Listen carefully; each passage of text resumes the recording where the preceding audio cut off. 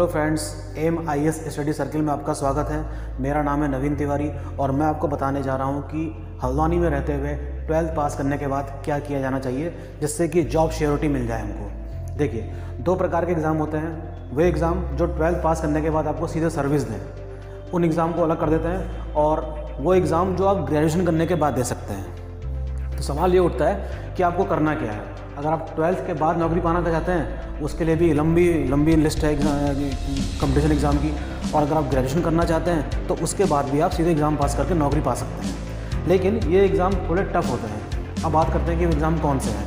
12th पास करने के बाद सबसे अधिक जो अट्रैक्ट करता है यंगस्टर्स को, वो है या तो इंजीनियरिंग का एग्ज़ाम, या NDA, या फिर मेडिकल का भी।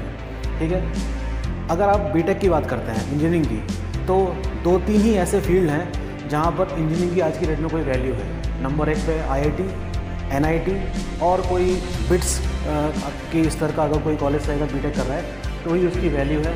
नहीं तो ऐसे कई सारे कॉलेजेस हैं, बीटेक करने के बाद उनको कोई नौकरी भी नहीं मिल रही है और वो दोबारा से फिर ऐसे एग्ज़ाम की तैयारी शुरू कर देते हैं जिसके बाद उनका समय बहुत अधिक बीत जाता है। ठीक है, दूसरी बात करते हैं NDA की। NDA एक बहुत ही अच्छा एग्ज़ाम है जो UPSC के द्वारा होता है, और ये अगर आपने पास कर लिया तो सीधे फिर आपको एक तरह से भारत सरकार अपने उसमें ले लेगी और आपकी ट्रेनिंग होगी 3-4 साल तक खड़गवासला में, और उसके बाद अकॉर्डिंग टू योर चॉइसेस आपको एयरफोर्स, नेवी या आर्मी में भेज दिया जाएगा।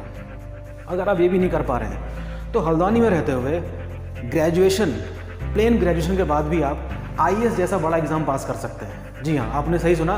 ग्रेजुएशन करने के साथ साथ अगर आपने तैयारी शुरू कर दी है तो आप IAS जैसा बड़ा एग्ज़ाम भी पास कर सकते हैं। आपको दिल्ली और लखनऊ या इलाहाबाद जाने की ज़रूरत नहीं है। वाकई में अगर आपने अभी से अपनी आदत बना ली है न्यूज़पेपर पढ़ने की, स्टैंडर्ड बुक्स पढ़ने की, और जब आप BA का एग्ज़ाम दे रहे हो तो आप उस एग्ज़ाम को ऐसे दीजिएगा जैसे कि आप IAS का मेंस लिख रहे हो या PCS का मेंस लिख रहे हो। ठीक है, तो ये 3 साल आपके इतने बेहतर हो जाएंगे कि जिससे आपको जिस दिन आप इसका एग्ज़ाम होगा IAS प्री का, उसको पास करने के बाद मेंस लिखने में आपको कोई भी दिक्कत नहीं होगी। तो मेरा ये मानना है कि आपका पहला अटैम्प्ट इतना अच्छा होना चाहिए कि आप पहले या दूसरे अटैम्प्ट में ही 21-22 साल में जब आप पहुँचेंगे तब आप IAS बन सकते हैं यहीं हल्द्वानी में रहते हुए। और ये कैसे किया जाएगा ये आपको मैं बता सकता हूँ।